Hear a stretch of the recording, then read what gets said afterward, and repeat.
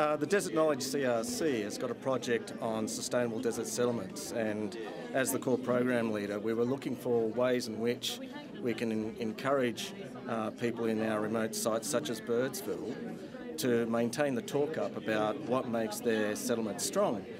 And a methodology that we came up with is to ask people in Birdsville to paint all those elements and the relationships in their town that keeps their settlement a viable and sustainable place to live. So what I did was I asked our research leaders of our different sites, such as Anne Inglemills, on asking her can she approach the people and communities and put together a painting that we'll commission to help raise the profile of Desert Knowledge research and keep the stories going while the researchers are not there. So this painting is in fact, it was intended to provide a research method to collect information, to help people express how their settlement works, and to put it into a painting so that there's activity and consciousness about our work in the remote communities while we're not there. But I'm feeling it actually went more than that, didn't it, Anne? What happened after that? Well, I'll just take one step back from there. And when we first got to Birdsville, we asked Aboriginal people how we could link our research to something that was meaningful for them so that we could research together. And the first thing they said was, we want to make our culture more visible in this community. And out of that, the request for a painting came, and people said they really wanted to paint traditional stories and their place and what the place means to them, and that the place is so central to keeping community strong.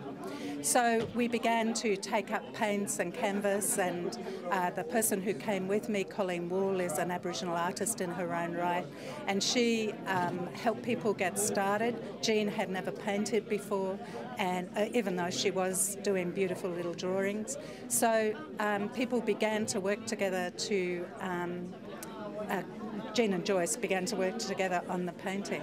And from that, I think a whole kind of interest in making visible what they've been doing sort of privately in terms of trying to sustain culture and trying to pass it on to children.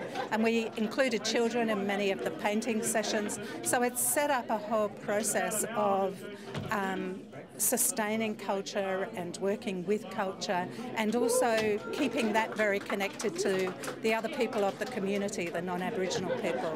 So I think it's set up a train of events that were greater than we had ever expected, really. Hello, my name is Joyce Crombie, and I'm the Wankanguru Yalayandi, Lower Southern Aranda people from the desert. I come from Birdsville. I was born in Birdsville and I live in Baduri, but I'm a Birdsville person. So. And we'd like to tell our story on our dream time, what's happening in the back in the desert, how we used to live years ago until now. So, the hands, it shows letting out the spirits. These hands are the hands of our mother. These are the spirits, the eagle, and these are the our grandfather, which are called witch doctors, which is in our language is Mimpuru. And from them we'll go right up. So this was our doctors. Now we've got the flying doctor, so it's in our days.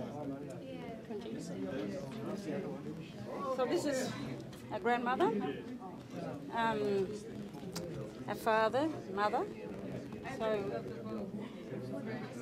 our dreaming is the swan, so that's connected to the spirits coming out.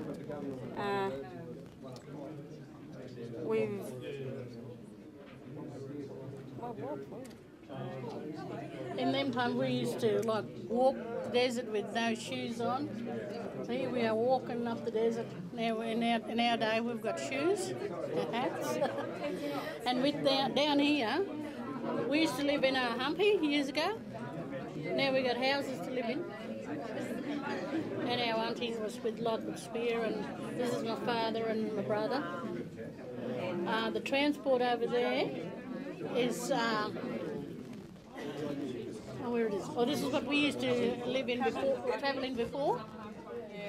And now we've got tourists coming to our area, and the transport trucks to cart things for the road, to make the road.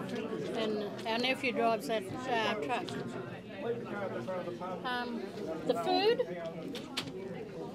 in our time the Aboriginal people worked on station, and we had, this is where our people learned to ride and that. They did the branding like nowadays, like with the white people. Should I say that? And the food we ate was witchetty grub. Damper was made from nardoos. It was crushed and ground on the grinding stone down here.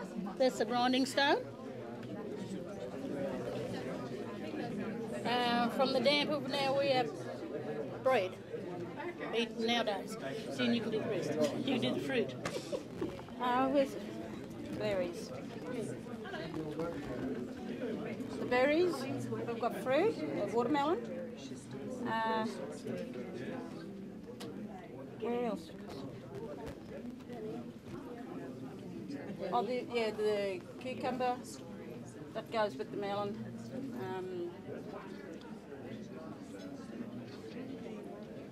These signs are of brands, cattle brands, of around Birdsville area. So. That's the saddler's knife. This is the frying pan. And the brands are Double Diamond B, B17. This is the call sign that they used to use back in them days, in 90N, that's the Alton Down station. This little hutty is where I was born. Parents, we lived out there, and the brothers that learned how to do cattle work. What else is there?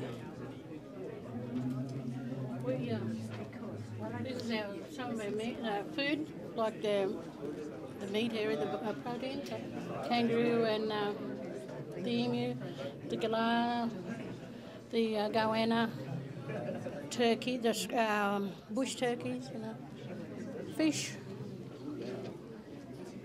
This tree here, we've got at Birdsville, this is one of the waddy trees. That's a sacred site for us at Birdsville. It's a dreaming for us. Bush medicine trees up here. They're tobacco bush and the wattle bush.